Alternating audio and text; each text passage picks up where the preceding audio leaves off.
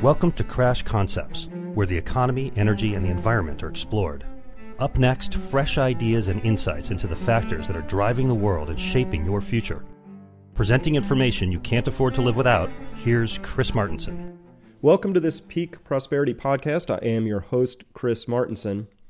I have to confess, like many novices and professionals alike, I am finding it difficult to make any logical sense of today's financial markets when looking at Spanish 10-year debt trading at record low yields, or German 10-year debt looking like it might test 1%. 1%. Bonds are making a strong case for deflation. And so is gold, which continues to head downwards despite any and all geopolitical events. Yet when we wander over to the land of equities, we see nothing but blue skies, complete faith apparently in reflation and inflation, and a future of even more spectacular corporate health, as evidenced by the fact that the best performing equities of the past year by far were those with the trashiest balance sheets. So who's right? Neither? Both? Is it possible there's no good signal left to analyze after more than 5 years of extreme financial repression? Well, to help us make sense of all this today is someone I recently met at the Wine Country Conference and whose views I immediately respected for a number of reasons. First, I found his views to be pragmatic, very reasonable, and clearly formed with the wide view that comes from experience and a travel schedule that involves 30 or more countries a year. With us today is Steen Jakobsen, Chief Investment Officer of Saxo Bank. He has more than 25 years of experience within fields of proprietary trading and alternative investment. His career has taken him from Citibank in Copenhagen to Hafnia Merchant Bank to Chase Manhattan in London and then to Swiss Bank, also in London. After a few more transitions, he joined Saxo Bank in 2000, and after a brief departure to Limas Capital Partners, where he was Chief Investment Officer for 2 years, he returned to the bank in 2011 as Chief Investment Officer. Steen, it's a real pleasure to have you with us today. Thank you for having me, Chris. Now, you said in your presentation at the Wine Country Conference that you are the most optimistic you've ever been in the last 30 years. That was 27 long days ago, an eternity. Do you still hold that view? Absolutely. I think that as your intro sort of indicated, we have a very interesting setup where I call it the Bermuda Triangle of economics. We have high stock market valuations, we have very low employment growth, and we have almost zero productivity and innovation in the economy. And we ask ourselves, how is that sustainable? And the way I explain that, at least to myself, is what I call the 80-20 rule. So if you think about monetary policy, if you think about the political capital invested into fighting this crisis, 95% of that capital, 95% of the political credibility went into saving the 20% of the economy, which is the listed companies. So essentially what has been going on is we've seen a transfer from the workers, we've seen a transfer from the 80%, the SMEs, the small and medium-sized enterprises, to the bigger companies. So the banks, the indirectly quasi-owned government entities, and the listed companies. So what you see every day in the newspaper, Wall Street Journal, whatever newspaper you pick up, is the 20%. The problem with that is that the 80% of the economy is these small and medium-sized enterprises, as I stated. But they constitute 100% of all private sector job growth. So if you cut up the 100% job growth sector and leave it to the 20%, the government and the listed companies, then of course you have economy which is stale, but where the valuation makes sense because there's so much cheap money flowing to the 20%, but it is directing money away from the productive side of the economy. And why are SMEs so productive? That's so important for an economy. It is simply because they work harder, longer, higher risk tolerance, and they have a greater risk appetite in terms of doing new things, because the only way they do survive, of course, is to renew themselves and be an integral part of the economy. And that is where we are today. So we have this kept in place by this 80-20 rule, and as long as we continue with asset purchases and policies which is conducted through the monetary policy, we're really only helping the 20% of the economy listed companies. And in terms of inequality, we're only really helping the 0.5% richest people in the world that do own exactly the same amount of stocks. So I certainly can understand what you're talking about. I worked in large corporations, and I have a SME myself now, and my level of productivity is orders of magnitude higher working at an SME. And so this is interesting, this 80-20 transfer that you're talking about. That happened, are you saying did that happen in the U.S., Europe, and Japan? Did it happen everywhere? Or was this an intentional policy? Yes, because if you ask a central bank, they do know that quantitative easing creates inequality. Mm-hmm. That is exactly what they call the wealth effect. So if they can create the wealth effect, they believe that could trickle down into the middle class. The middle class then will spend some more money. The problem, of course, being the middle class owns SME companies. They don't own public listed companies. So you have a policy which maybe not in its construction was meant to do this, but it was the indirect consequences of keeping this policy in place for too long. It's not that I'm against quantitative easing as a short-term phenomenon to stabilize the economy, but I don't think anywhere in academics, at least I haven't seen it, maybe you have, Chris, is there any evidence that you can create new jobs through low low interest rate?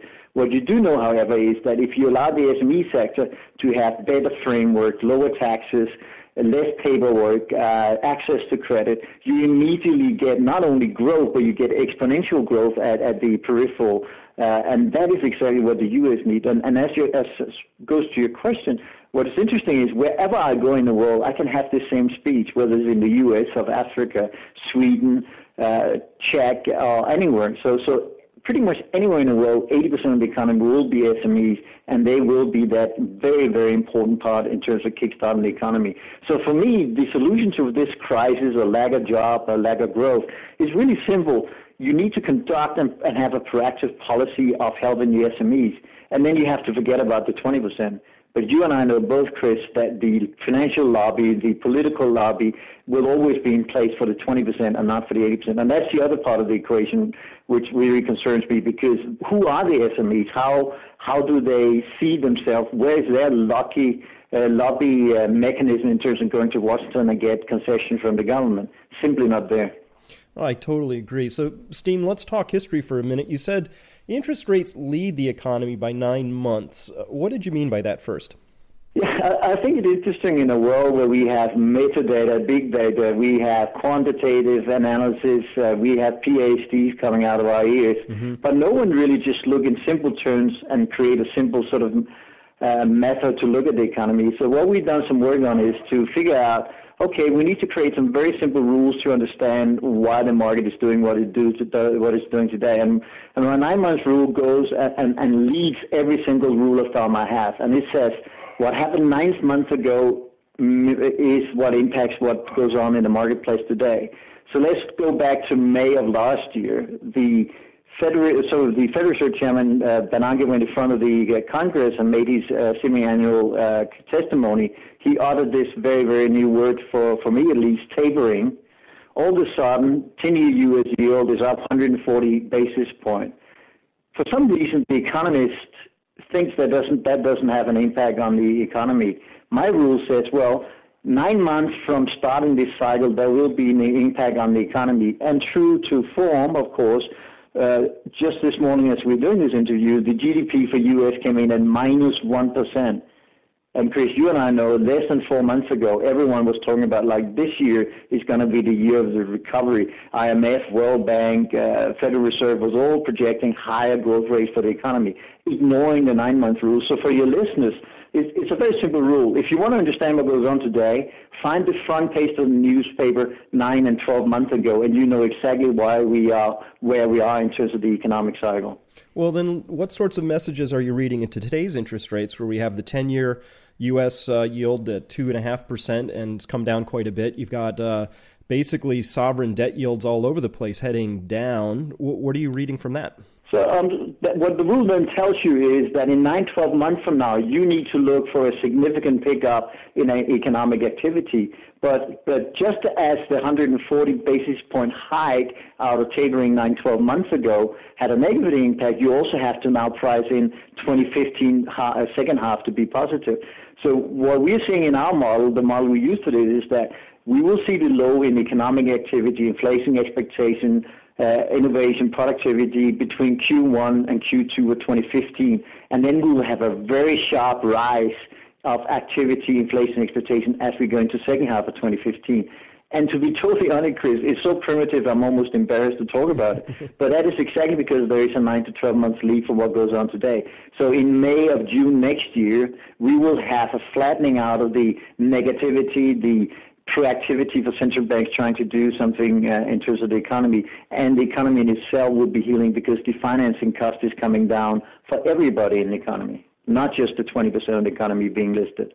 Well, I'm very interested then in how this might translate into what the ECB might do. You know, we have a lot of talk coming out from the ECB. There's the possibility of negative interest rates, maybe QE as well. What do you think is actually going to be decided at the June meeting? And do they have access to this incredibly detailed model that says look forward 9 months?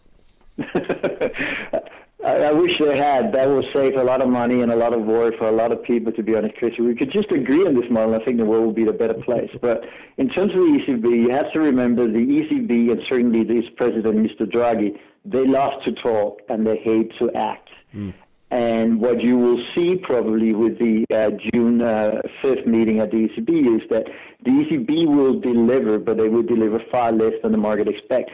So I do expect a repo cut. I do expect that they will take a chance with negative deposit rates, but I do not expect that they will activate the asset purchase program.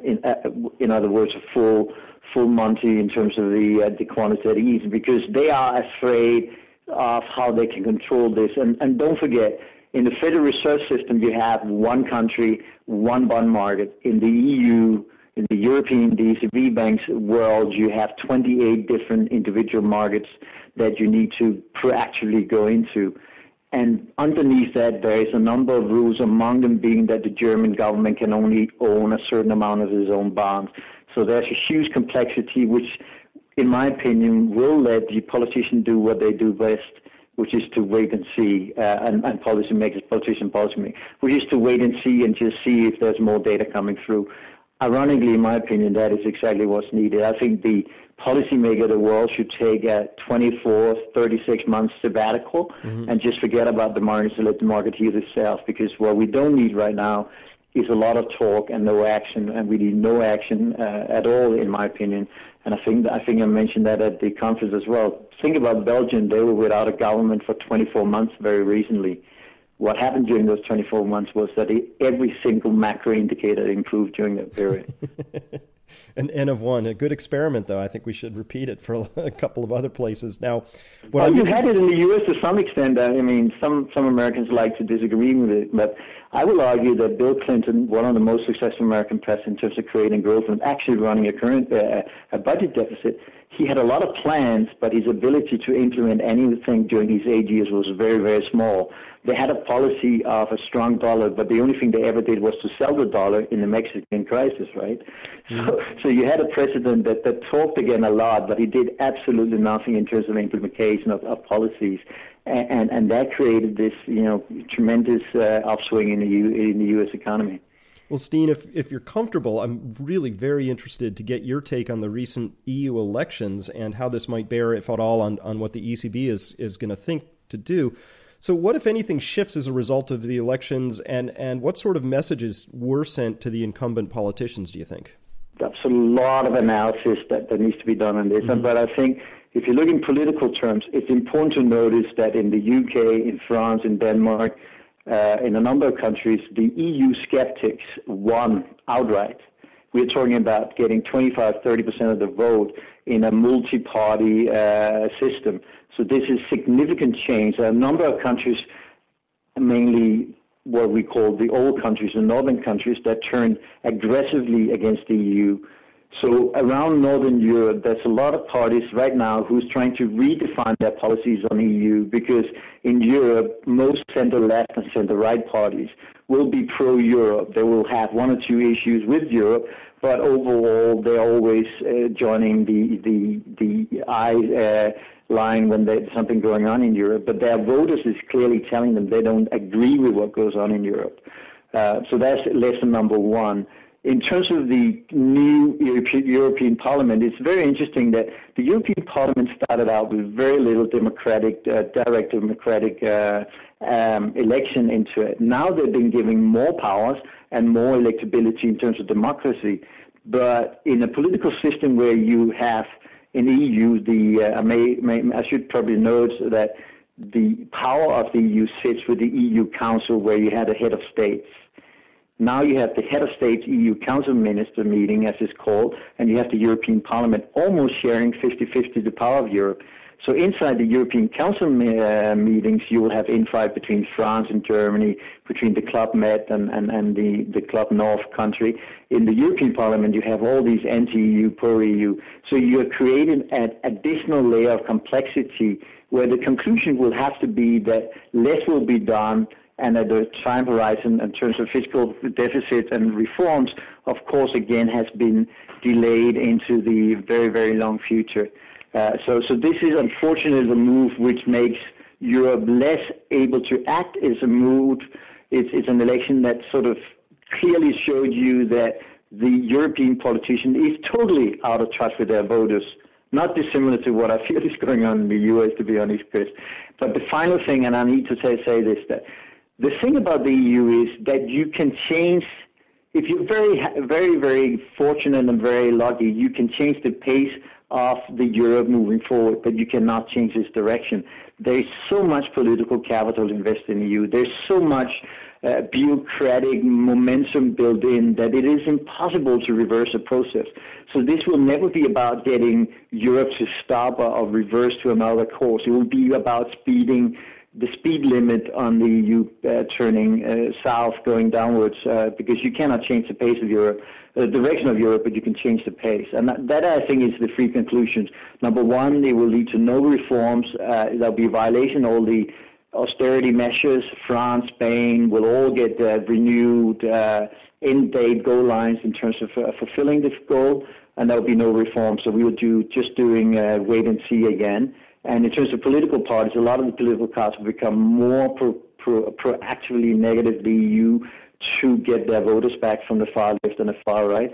And finally, the EU process continues as if, but it will continue at a slower pace. At a slower pace. So that certainly fits well with your do nothing admonition there. So if that's what's happening on the political side, does this at all change what the ECB thinks it might do or what its mandate is, or does it insert additional caution into its actions for the June 5th meeting? No, because they wouldn't be doing the same conclusion. They will look at this and say, we are an independent central bank. We need to do what we think is right. Unfortunately, they don't use the 9-month model. They use, just classic forward guidance. And the thing with central bank is, I have a dog who is better at predicting what goes on in the world economy than any central bank in the world, by just throwing a ball to the guy. Mm-hmm. And they're useless. They're hopeless. I mean, don't forget Greenspan, before he became Fed chairman, he was a Fed watcher. Barron's rank him in the bottom 10% as a Fed watcher before he became chairman. So I mean, these guys is dogmatic. They don't understand what goes on. So the ECB will be reactive, not proactive. If they were proactive, they would already be out fighting deflation through significantly lower repo rates and an activation of this SME sector. Because don't forget, from an economist point of view, there's really only two ways of increasing the CPI if we use CPI as the inflation measure. And that is to have wage inflation, which is not happening in a world with excess capacity and too high unemployment. And the other one is to increase the velocity of money. And the way you increase velocity of money can only happen in two ways, really. You can lose faith in the value of the money, which may ultimately happen, but I don't think it's happened in the next 50 years, 100 years. Or you can have loan demand increase. So it's very, very simple. If you just break down the mechanics, the modus operandi of how an economy works, how you have to monitor transmission, the only thing you can do something about right now is to get the lending velocity up. The velocity lending up means that you need to shortcut the 20% and activate the 80% of the economy. You really need to get a huge boost in velocity of money, which will increase the inflation expectation. The ECB, Federal Reserve, Bank of Japan will be all of a sudden will be at their expected inflation levels, and growth will be coming back through activation of this inactive sector. Now, it's very interesting. I think that of the things you just mentioned there, Japan is certainly trying to ruin the faith of the people in its currency. And if I lived in Japan, I would take them at face value and not wait anymore. But they've had tremendous difficulty getting the velocity of money to go up through what I consider to be fairly extreme efforts to both talk down the value of the yen and to convince people that they should spend them now with tax policies, with a variety of monetary policies. They've done what they can. It hasn't really worked. So obviously structural issues really rule the day. And so then we wander over into the wage side of your story. And there's some really interesting structural issues there on the wage side, so that we do see that I think U.S. CEOs just broke the $10 million average compensation mark. And there's really some sort of a big paradox, as you mentioned at the Wine Country Conference, between the two ends of the labor markets. These feel structural to me. Are they immune to policy? Is there anything policy can do? And what did you mean first by that labor paradox? Yeah, so my theory is that in certain parts of the labor market, there is certainly wage demand increase. If you want an IT guy in California, you are paying up every single time you try to sign someone. The same in Austin, which of course, due to tax benefits, is seen a huge influx of companies moving to Austin. So you can have local markets, local jobs description having very high demand and high wage demand pressure. But at the other end, the people who has been left behind in the globalization, in the transformation of the society to being one of being online instead of being intangible assets, then you have the opposite. So you have wage power at the top and you have no at the other end. So I think there are two unemployment queues in the world today. One queue where people can be retrained and can get back into the markets and the economy recover, but also an unemployment queue where people will never work again. And I think we have a social responsibility to address that issue. And it is part of that rising inequality equation we have. But if we go back to Japan, and I think it's an excellent example, because in worst case, the U.S., the world ends in what we call a Japanization, low growth, no hope in terms of creating inflation, and everyone owning bonds. And to some extent, if you're really afraid of the future, you can argue the bond rally going on right now could be, an early part of another Japanization leg. But in Japan, you have to look at the context. Why are there structural issues in Japan? They have one of the lowest women participation rates in the world. They have the worst demographics of the G10 countries. They have a corporate structure which is still cross-ownership, and they have lack of accountability in terms of the accounting rules. And then on top of that, they have very few foreigners in terms of running the business to renew the management skills and everything else. So Japan is a society that benefits from being in deflation because they are huge net savers. They lose what equates to about $20 billion of GDP every year due to the birth and death rate. So in Japan, more people die than get born every year, and that costs the society $20 billion right now, increasing to over $100 billion over the next 10 years. So think about this, Chris. Japan as an economy needs to find roughly $50, $100 billion just to break even, so to speak, in growth terms. That means huge pressure on innovation, productivity. That is not happening in Japan because the market, the local market, where you have to test this, the SME companies, the breakthrough companies, everyone wants to work for a big company playing it safe, and no one wants to go into SME because there's no incentive at that end of the spectrum, both in the labor market but also in terms of your prospect to maintain this job. So a lot of what goes on in the world is structural, but to say that we can't address it is absolutely wrong. In Japan, you can increase immigrations, you can increase labor participation by women, you can make school reform so the women can pick up their children as they can in Scandinavia at 5 o'clock in the afternoon, not at 2 o'clock as it is right now. So there's a lot and simple things that can be done that will not cost society anything net in terms of utility. But these societies maintain the status quo because, and that is another big rule of mine, that what we've seen since '89, where we celebrated the free markets when the Berlin Wall came down, is that every single economy, including the U.S., has moved to be planned economy. There is no ability for the individual to react. There's no ability from the supply side of the economy to be what drives it. I mean, when Microsoft started in a garage in California, do you think they were sitting around trying to figure out where they fit into the demand curve? No, what they thought was, we have a great product, we will take a chance, we will take, we will probably go bankrupt, but we take a chance to do what we do. So they created their own supply. So they are what, as an economist, I like to refer to as Say's law, which dictates the supply creates its own demand. And that is the way, Chris, we get through this crisis. It is to be more innovative. I mean, one of your expertises, of course, is energy. And that's another thing we haven't even discussed yet. But, I mean, energy is becoming so expensive again at the same time as inflation is dropping and in the rest of the economy. How can we have higher energy prices and falling inflation? Because essentially some part of the economy is inflationary due to QE, and some part of the economy is deflationary due to the fact that labor has no wage power and that the economy has excess capacity. So we have a society and an economy where you can whatever you believe in, you can find it in pockets of the economy. Well, let's switch gears to that for a bit. I'm really interested to continue this idea around resources and how access to resources is shaping the current landscape, maybe how you expect them to shape the future. So one of the ways that they're shaping our current situation, which is what you mentioned, where we have low wage growth. In some cases, it's actually negative wage growth. And we have rising costs for people. I do take exception with the idea that inflation is very low because that's maybe true across everything in terms of how it's measured. But when you look at things, particularly here in the U.S., when it comes to tuition, healthcare, and food and energy, those things are absolutely not in anything remotely close to a disinflationary environment. All of those are heading up reasonably smartly at this point in time. So when we look at this view of resources, how do you, if at all, do you see resource issues playing out in political and economic markets today?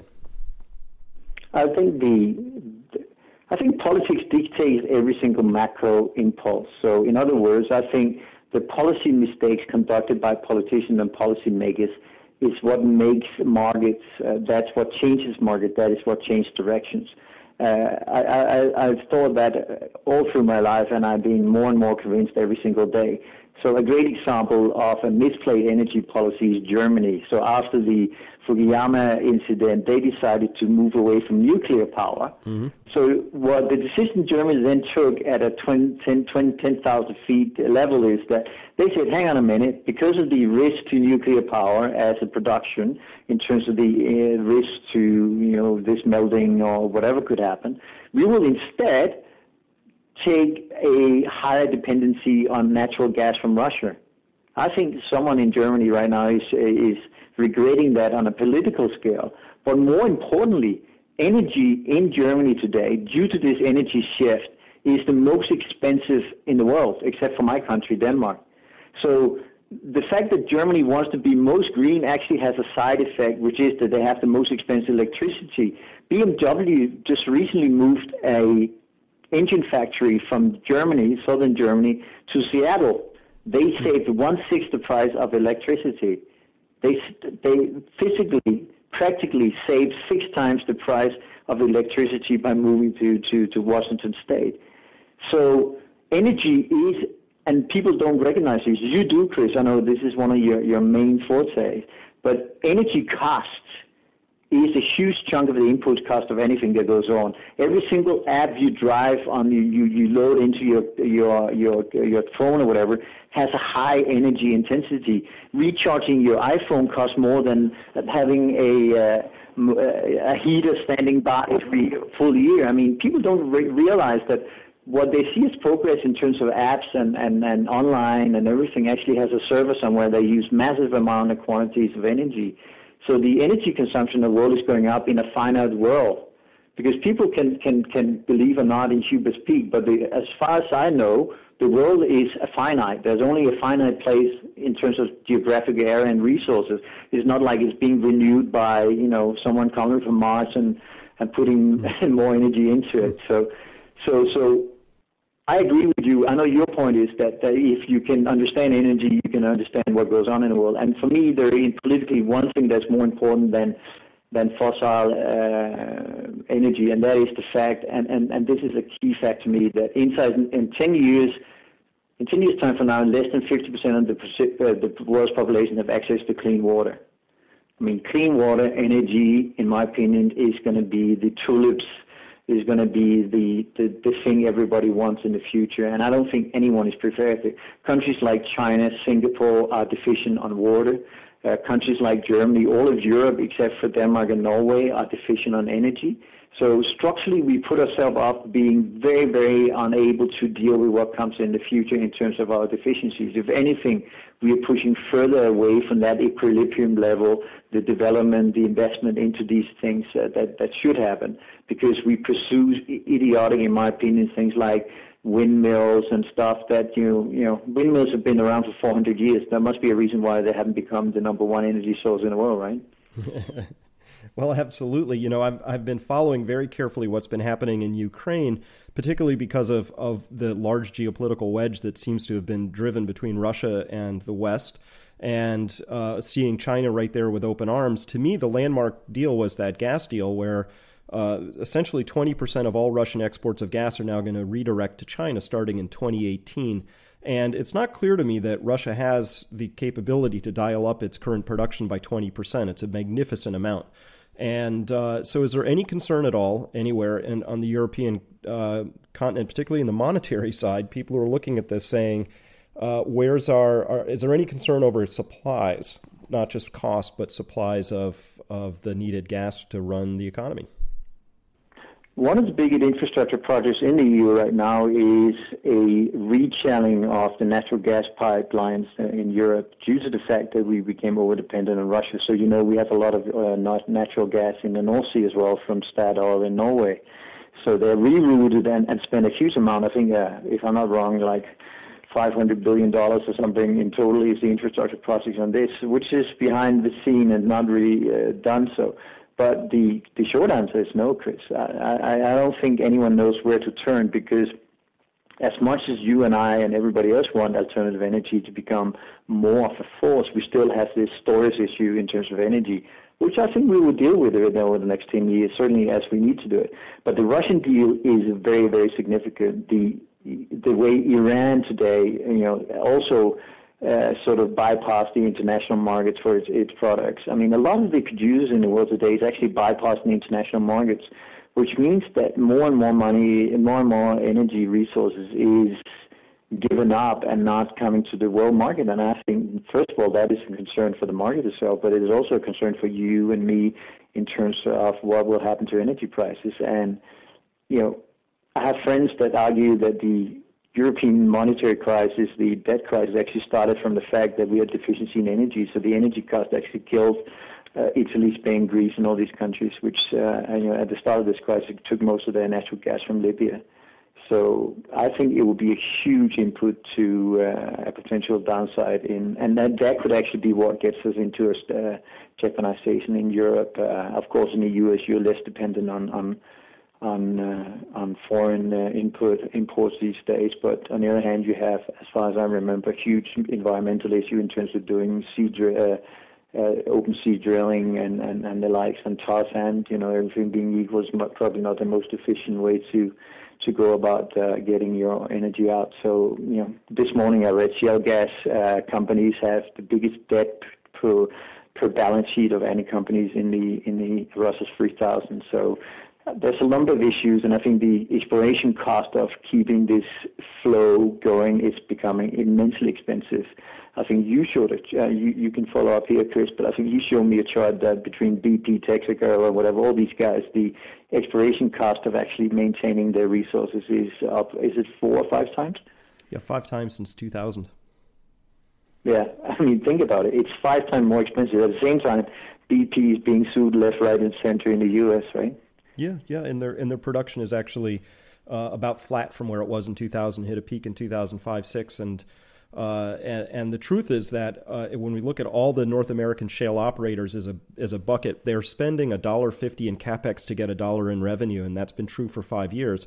And these wells deplete in only 3 years. So the truth is that In my world, if you take a set of companies and they're all spitting out negative free cash flow when they should be in the peak of the stride of their current model, they've tapped the sweet spots, they're in the best plays, they've been drilling for long enough, and they're still spending more than they're earning, somebody really on the investment side needs to think about that carefully.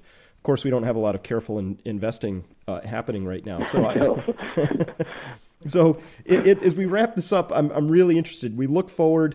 You look at equities, you look at bonds. You have to put your money somewhere. Where do you put it today? Okay, so let me so this has been very top level macro. Here is my practical view. Since Q3 of last year, I've been 70% in fixed income because I do believe, and I continue to believe, that we'll see new lows in interest rate. In a world that cannot restart itself, in a world that believes in extend and pretend, you will not have any activity, you don't have any move towards a mandate for change. So that means that the history tells us then that the only way we get change is through the system failing. And I'm not talking about a systemic failing, but I'm talking about people owning up to the fact that we need to activate the SME. So I think we'll see a progression towards SME. But in terms of the market, I have been very long fixed income and increasing the exposure right now from 70-90, taking whatever equity I had down. Not because I'm afraid of doom and gloom, but simply because I think you can have huge amount of leverage into the fixed income market here, where everybody seems to believe that interest rate cannot go lower. I see, and I was confirmed today by the Q1 data from the U.S., the world is simply stopping because the world is rebalancing. The U.S. current account deficit has moved from minus 800 to minus 400. The world needs $400 billion worth of new export markets before it gets back to break even. At the same time, Asia and China certainly are rebalancing away from nominal growth towards quality growth. Again, the first derivative of that is lower growth, deflation, export to the rest of the world. So I think the low comes in economically in Q1 and Q2 of 2015. Every single macro indicator you can find will bottom at Q1, Q2. I think the equity market for me, I've said all along, I think the top is 1900, 1950, but I'm more, as you know, when you make predictions, you can't both predict the level and the timing. Mm-hmm. And I'm more confident about the timing than the level. So my timing, I'm confident, and the timing I am confident on is the fact that second half of this year is going to see a 30% correction from the top. And Chris, that sounds a lot, but don't forget, every 5 years we have a 25-30% correction. So it's way inside the norm on what the stock market has done since World War II. But I think the corporate balance sheet are in a better position, but I think the volume they can sort of send to the marketplace will be significantly lower as we go to the second end. So the two big trades I have on right now is that yield, core yield, especially Germany, U.S., Canada, Norway, Denmark, will go to new lows. They will retest the lows we saw during the financial crisis. And the second thing is that Germany will be very, very close to recession because they are the one that is being hurt the most by falling export volumes, certainly to the Asia, but also to the U.S. now.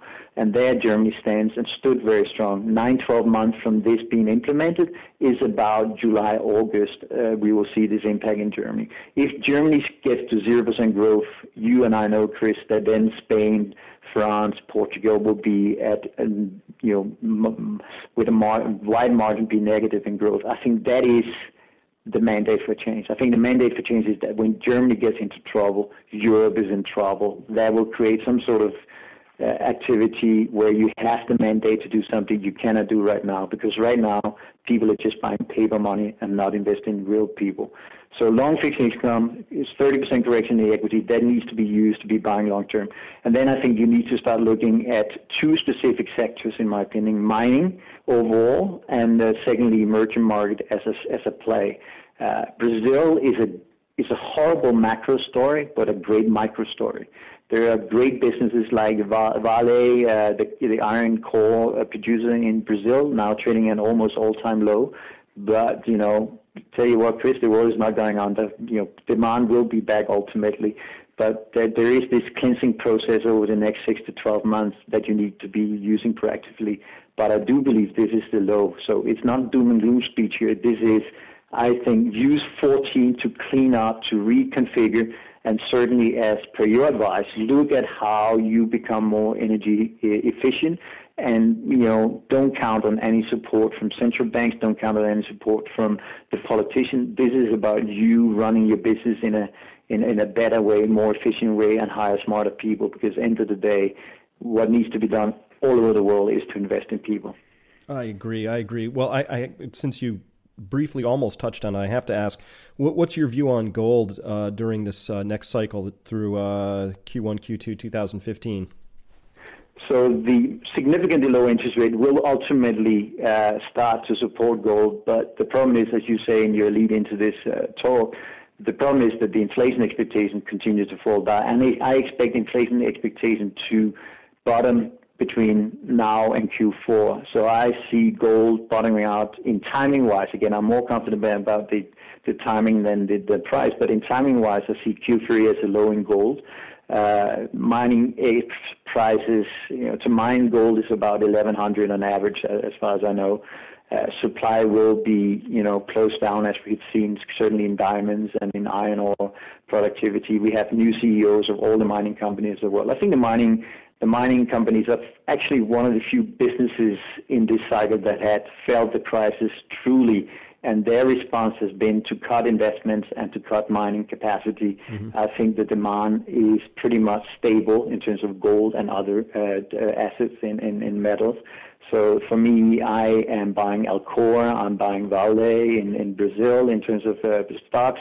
So I'm buying the individual companies because any day, Chris, I'd rather buy a company than I buy a story. I believe in people. I don't believe in PowerPoints. Wonderful. Absolutely wonderful. You've been extremely generous with your time. I love your views, Steen, just very practical and very grounded. It's a pleasure to talk to you. And if people want to follow you more closely going forward, how would they do that? Saxo Bank, the organization I work for, has a very neat website that does research, and not just me, but a whole bunch of people, including external people, and it's called tradingfloor.com. So tradingfloor in one word.com, tradingfloor.com, where everything's available. I don't even think you have to sign up, but if you sign up, you have some added benefit of getting whatever research you want. And maybe, Chris, the thing we need to do is to get you to do 1 or 2 blogs in there, because I think your input and you and Adam's input is so important. And what you're going on at Prosperity, to me, is very, very interesting, and something I would love more people, at least in my part of the world, to both see and listen to. Oh, thank you so much for that. I would love to get the views out. It truly seems to me that there's an additional element to this story that needs to be dragged into it, and we have to be looking at it just fundamentally differently. So you've heard my talk, and people listening to this probably have as well, but would love the opportunity to test these ideas out and expose people to them and refine them and get better at figuring out where this is all headed. So, Steen, thank you so much for your time today. It's been a real pleasure, and I hope we can do it again. Absolutely, Chris. It was a great honor being on your program, and I hope to see you soon in beautiful California. Very good. All right. Thank you, and have a great day. Thank you.